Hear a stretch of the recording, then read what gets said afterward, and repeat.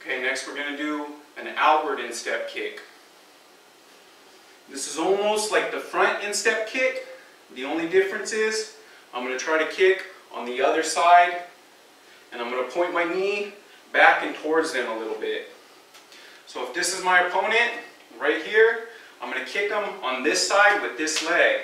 So I'm going to bring this knee up, I'm going to point it a little off to the side.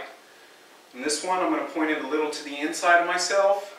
If my target's here, I'm pointing it this way, and I'm going to bring my knee around and in this way so it points at whatever I'm trying to kick. From there, I'm going to kick with the instep of my foot, bring it back, and set it down. So I bring my knee around this way and point it towards my opponent.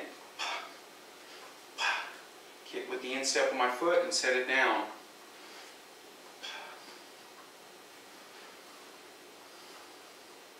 Alright, with the back leg we're going to do the same thing, but again, bring the back leg up, point it just to the outside,